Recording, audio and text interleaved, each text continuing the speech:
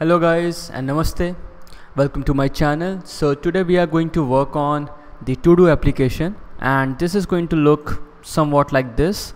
So here you will have an option where you can add the task, so something like this, and when you add the task you will see it here. You can mark it as completed and you can remove it. So let's remove it like this.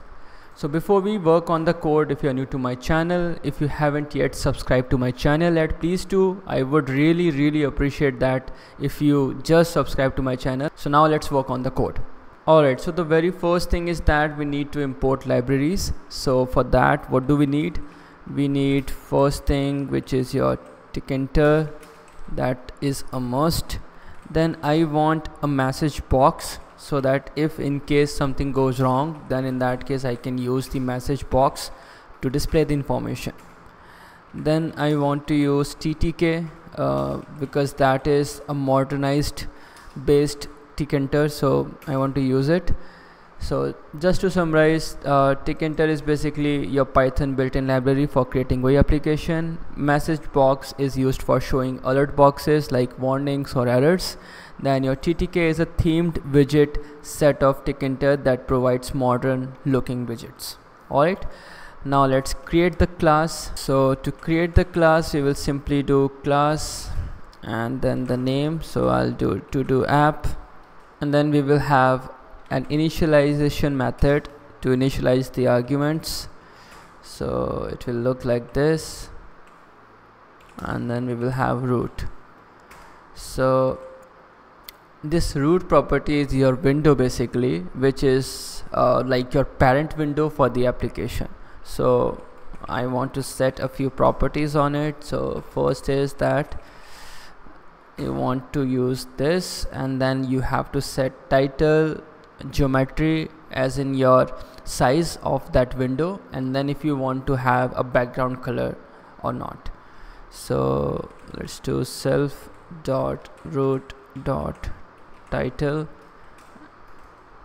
and here I'll say to do app, then self dot root dot geometry, and here the size that I want is 450 by 500.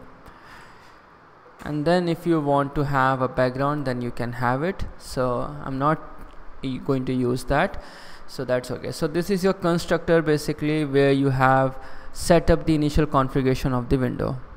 Now talking about style, what do we need? So first thing is that you need style object. So ttk dot style,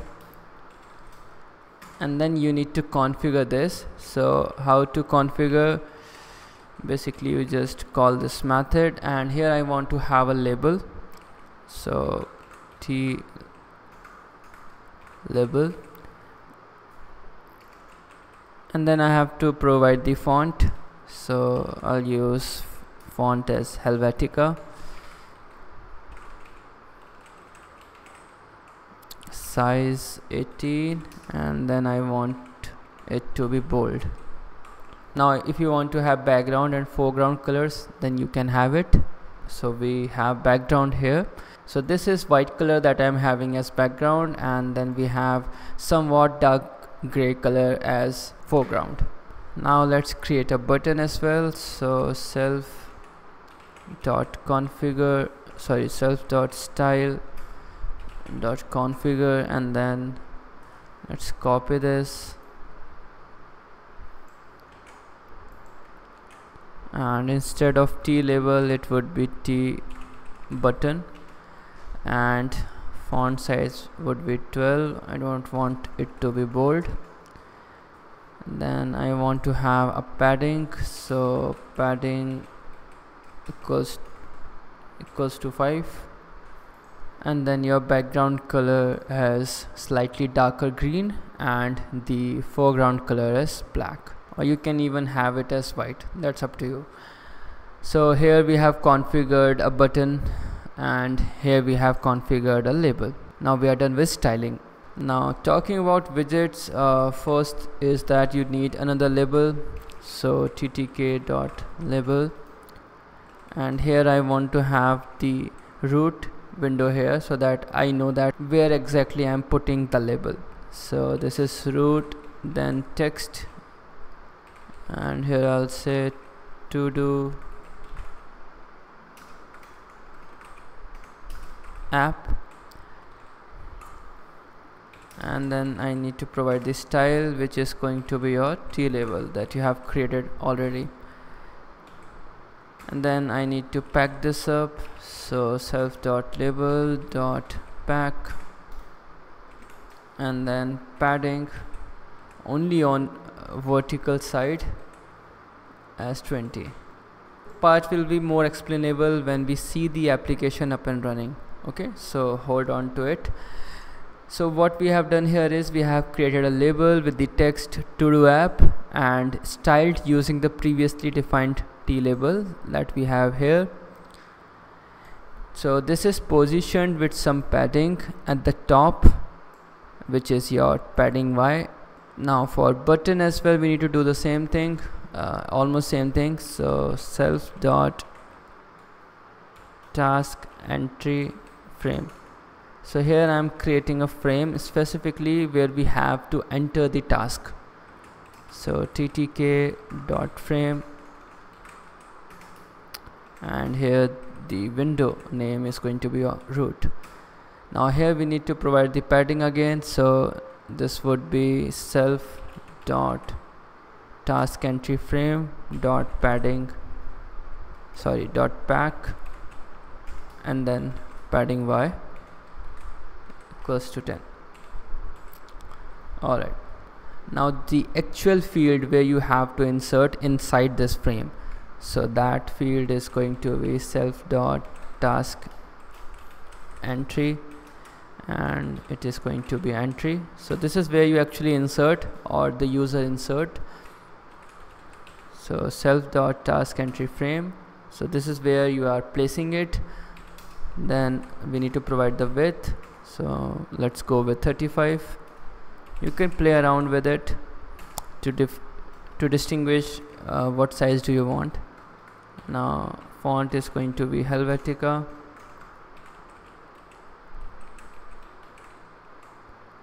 and 12. Now we need to pack this, so self.task entry dot pack, and I'm going to keep this option where you insert to the left and the button to the right. So that is going to be done by this, task dot left, and the padding I'm going to go with 10 here. Now we need to add the button. So here what I'm doing is, so when we have input field here, then beside this here I want to have a button, right? So left we have the input field, right we have the button, so we need to create a button here. So self dot add button equals to ttk dot button, and here I would do self dot task entry frame text equals to add task, and then on this button I want to have an event. So for this I'll use command. So this function we will create later, and then style equals to the button that we have already created here. Alright, so what we have done till now, we have created a frame. So this frame widget is used to group the task entry and the add task button. Now the entry widget basically is a text field where users can type in task, and then your task button which calls the add task method, this one, when clicked it is positioned next to the entry widget.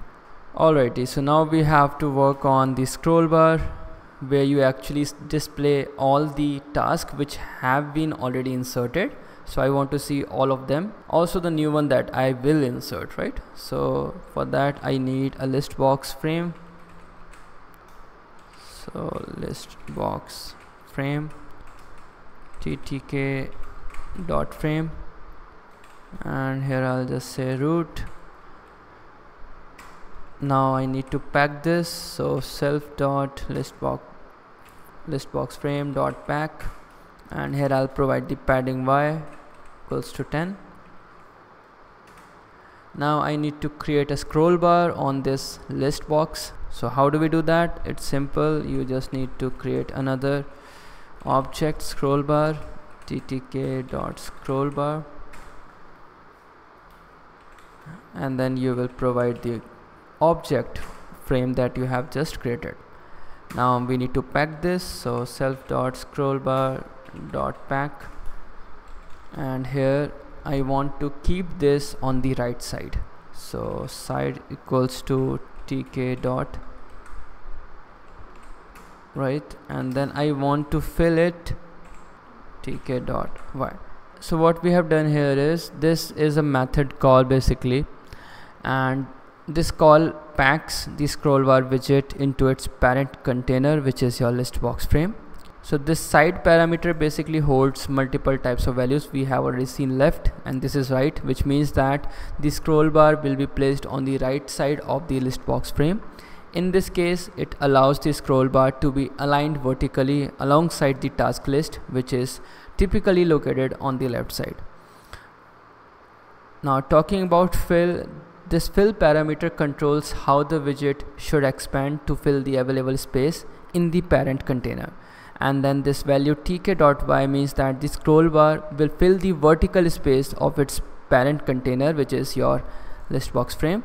This will allow the scroll bar to stretch from top to bottom of the list box frame, making it easier to scroll through the list of tasks. Now we are done with scroll bar. Now what do we need? We need a list box. So this is the major thing. So for this we will create another object, tk dot list box, and here we need to provide a lot of things. So first is your frame, so self dot list box frame. Then you need to provide height and width, so I'm going to go with 10 and 40. Then you need a font. Okay, I did weight here instead of width. So font, I'm going to go with Helvetica. So Helvetica, and then the font size, which is 12. Now I need a scroll command, because you want to scroll, right? If you have a list of tasks, then you want to scroll. For this we will need a scroll command. So here we need to provide the scroll bar on which you want to scroll, basically, and then set. Now for this set you need few properties. So first is your active style, which I want to keep as none. You can even choose a style here, but I want to keep it simple. Then you want to, if you want to have a background color, you can have it. So let's go with this, which is your light gray background basically. And then you want to, if you want to highlight thickness, then you can do that. For me, I'm just going to go with 0 here.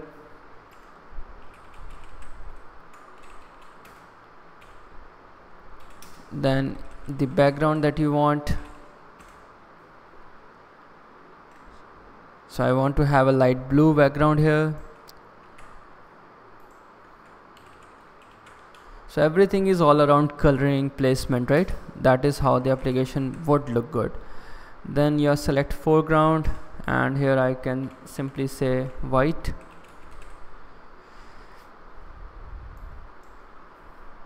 Now let's pack this. So self dot task list box dot pack, and this I want to keep on the left side. Side equals to tk dot left, and then fill both horizontally and vertically, and then config a command on this. So self dot scroll bar dot config, and here I would specify the command, which is going to be self dot task list box dot y view. Now this is a very big configuration, so let me summarize what we have done. So this list box variable holds the list box widget, which will be used to display the list of tasks. Now this line, basically here what you have, this line creates a new list box widget, and then you have list box frame here, the parent widget which you have already created, where the list box will be placed, which helps in organizing the layout. Now let's talk about all these parameters. Now height and width is mostly clear, but this just specifies the height and width of the list box in terms of the number of visible items, right? So whatever you define here, keep that in mind, that this is how it will show the initial capacity, and then you can scroll over it. Then you have the font, and then you have this Y scroll command. So this connects the vertical scroll bar, which is your scroll bar, to the list box. Whenever the user scrolls through the list box, this command will update the scroll bar position accordingly. Now active style, so this disables the default highlighting style for the active item in the list box when selected. We will see this option as well to have more options. Then you have this background color, and then highlight thickness, which removes the border around the list box that indicates focus, making it cleaner in appearance. Then you have select background and select foreground, which is I don't think we need to discuss. Now talking about packing here, I want to keep this list box to the left side of the parent container, so that's why I have left. This basically tells the list box to expand to fill both the horizontal and vertical space within the parent container. This means the list box will stretch to occupy any additional space available in both dimensions. Now this command basically, so this line configures the scroll bar command attribute, and here we are linking the scroll bar to the vertical view of the list box. This means that this means that when the scroll bar is used to scroll, it will adjust the view of the list box accordingly. Conversely, when items in the list box are scrolled via your mouse wheel or touchpad, it will also update the scroll bar position because of the earlier Y scroll command setting which we have here. Now let's change this active style from none to dot. So this change will provide a clear virtual indication when an item is selected, making it easier for users to see which task they are interacting with. Now let's make highlight thickness as 1. This adds a thin border around the list box, enhancing its appearance and making it stand out more on the screen. Also we can have highlight background as well. So I have added the soft gray color here for the background, and we are done. Now let's create buttons here for marking as completed and removing tasks. So we will have action frame. So ttk.frame and root. This is another row, so that's why we are having separate frame. Now self.actionFrame.pack, and here I'll do padding y equals to 10 as usual. Now for your complete button, basically what do you need? You need a button,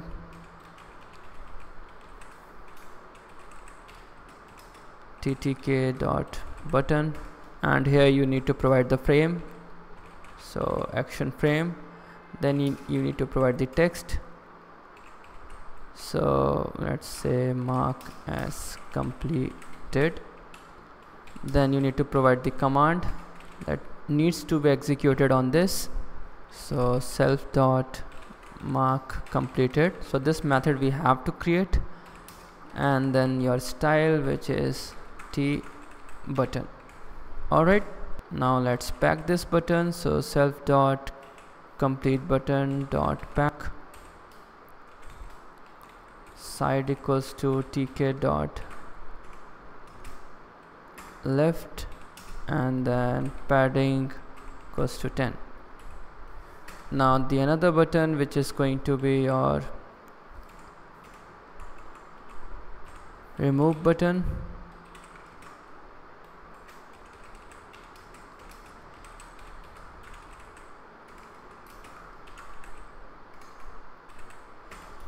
So here we would have almost same thing as we had here with some customization.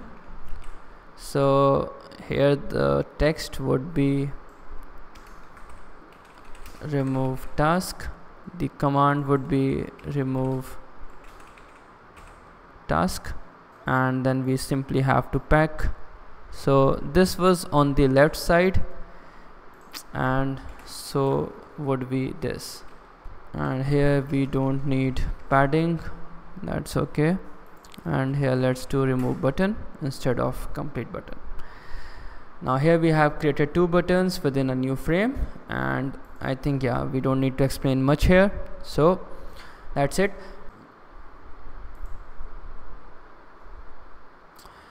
Now for task we need our methods here, so let's create with add task first. This is long pending method. So here we need a task object which we will get through your task entry, and then we will first have some conditions. So if task not equals to empty, that is our first check. If it is not empty, in that case we will append the task. Otherwise I want to have a message box, and here I would say show warning and input error, please enter a task. So the title would be input error, and the message inside that box would be please enter a task, right? Now if it is not empty, in that case I want to append to the list. So I have a task list dot append task, and then I'll update task list box,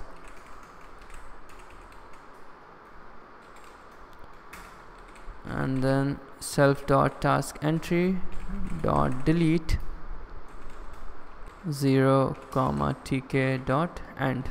So now the summary part, what we have done here. So the very first thing is that we have appended the task. So self dot task, this is going to be a list that stores all the tasks in the application, and this check is going to be to check if the task that has been added using that add button is empty or not. So this condition ensures that the user has entered some text before trying to add it to the task list. Now this update task list box, so this calls the update task list box method, which refreshes the list box display to include the newly added task. It ensures that the UI reflects the current state of the task list. So this we will create later. Now what we are doing here is this line basically clears the input field after the task has been successfully added, so that the user can insert again, right? So it deletes the text in the task entry widget from the first character to the end. That is why you have 0 to end. So this effectively reset the input field for the next task. Now this we have already talked before. So this is your add task. Similarly we would have more methods.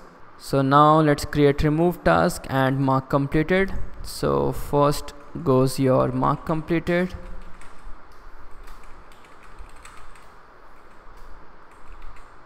So here first is that you need the current selection, right? Whatever you have selected that you want. So I would say selected task index that I want to have, and that I will get from task list box, and here I will have a method which is your cursor selection, and from it I would get the first index. Alright, now completed task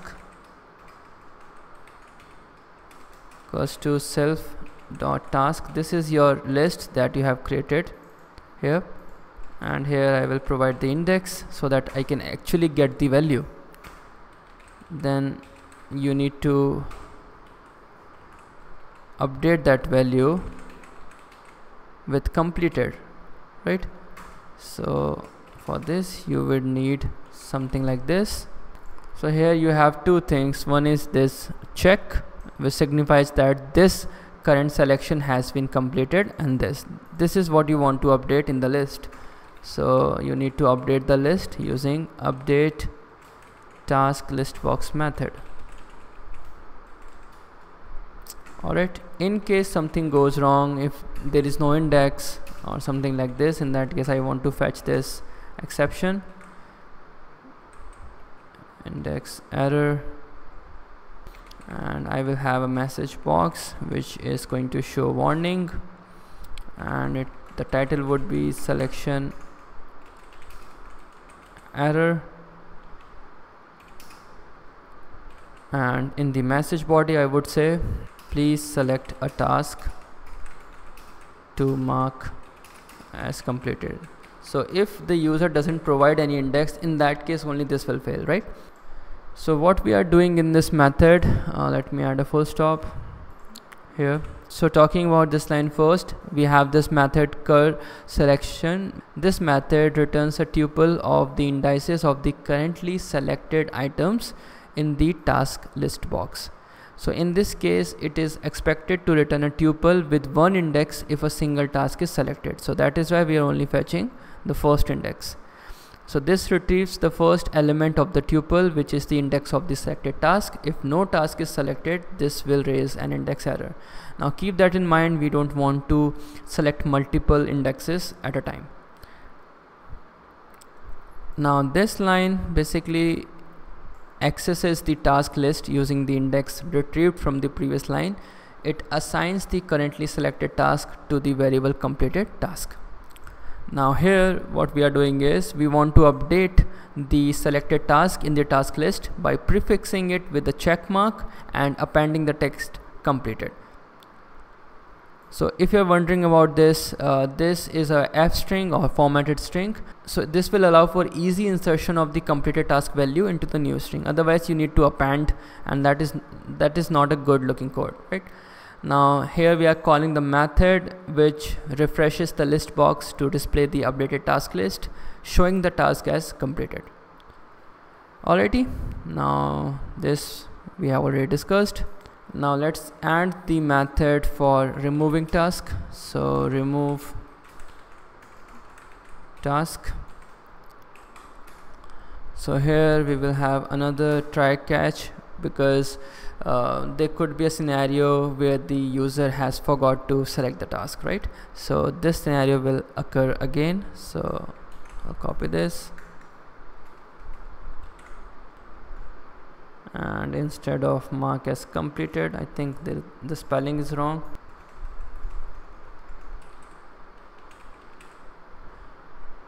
Alright, now inside try, what do we need? We first need to fetch the selected task index. So I can simply copy this. Okay, I don't need the text here. Then because we have this list, I can easily remove it using pop selected task index, and then I just need to update. So let's copy this line.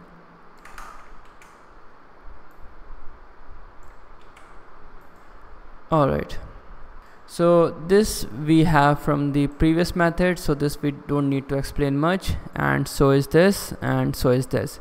Now talking about this line, what we are doing here is, so the pop method is a built-in list method in Python that removes an item at a specified index from the list. So that index is this, and it actually returns the item as well, but we don't want to print or anything, so that's why I'm not fetching it into a variable.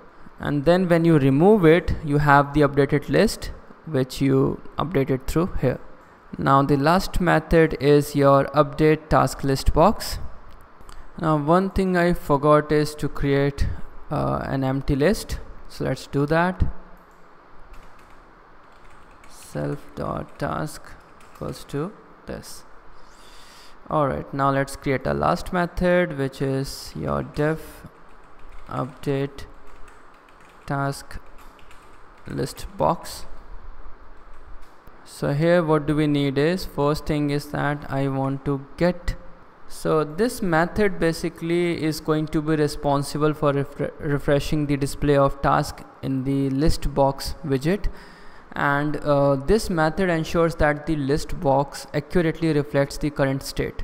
So first thing first is that we need the task box to be deleted.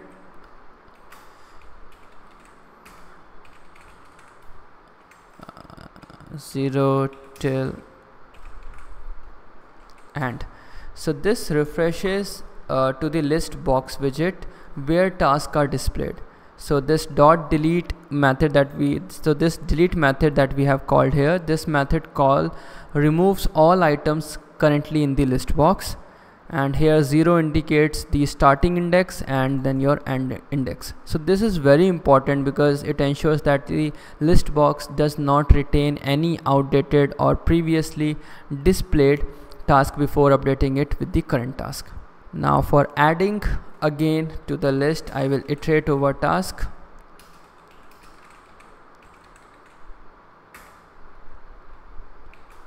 And I'll use self dot task list box dot insert tk dot end comma task. So what does this say? So this insert method basically inserts a new item into the list box, but here the tk.end specifies that the item should be added at the end of the current list of items in the list box, so that we have some order. The task here represents the individual task that we want to insert to the list box. Alright, so we are done with each and every method here. So what do we need? We need the main method now. For the application call, I would do something like this. This is pretty much standard. First thing first is that I need to create the root object. So for this I would use tk.tk. Now I need to pass this root object to the constructor. So app equals to do app and root. And then I can use main loop method, which means that the application will keep on running till the user wants to close it. Alright, now let's run it. Hopefully we don't see any error. And we didn't see any error, but one thing that I can see here is that I don't see the button to add task, right? So let's see what went wrong here. Alright, so I think I'm missing some packing in this T button. Let me see. So we have T label here, we have T button, then we have label, we packed this, and we have add button here. Okay, so we forgot to add the packing of this, so that is what we have missing.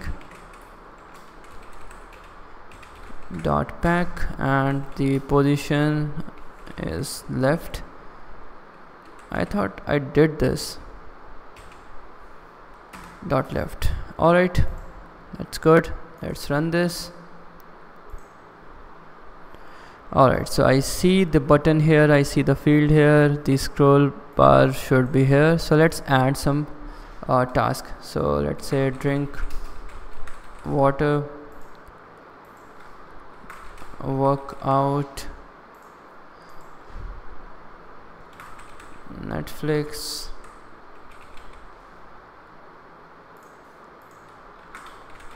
watch anime, what else, play F1,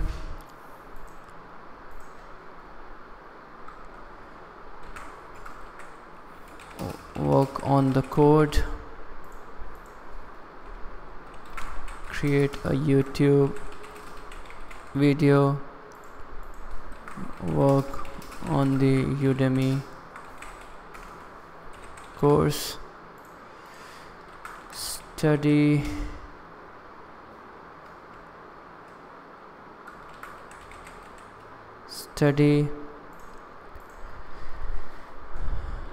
drink protein shake, and lastly let's say edit video. Alright, so now you see scroll bar here, right? So that's good. Alright, now what do I need is, let's say I have drank the water already, so for this I would say mark as completed, and here you see check and completed here. And let's say if I want to delete Netflix from here, so let's click on remove task and it's deleted. Now I haven't selected any indexes yet, and if I try to do mark as completed, I see selection error. Please select a task to mark as completed. And same, let's say I try for remove task, I get please select a task to remove. Now I don't have anything added here, and still let's say if I try to do add task, so I get please enter a task. So this looks good, and this is it what I wanted to do in this. So this is it for today. I really hope that I was able to make you learn something new, and you might have found something interesting. If you did, don't forget to subscribe, and if you have any questions, do let me know on the comment section. And this is it for today. I really hope that we will meet in some another video. Till then, stay happy, keep learning, and subscribe to my channel.